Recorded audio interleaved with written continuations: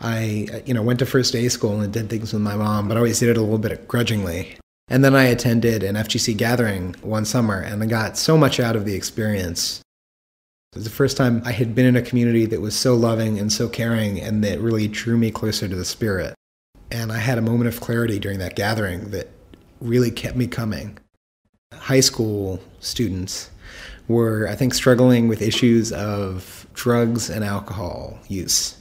This shared experience of struggling with an issue that was really contentious and brought up a lot of really raw memories for people, brought us closer together. And I found that actually a lot of the really intense spiritual experiences I've had have been around really hard, weighty topics where friends just let go and really experience God together as a corporate group. After that gathering, I found myself continually drawn to and fascinated by the experience of being with God. I kept coming back, and every year it's a centering experience going back to FGC Gathering.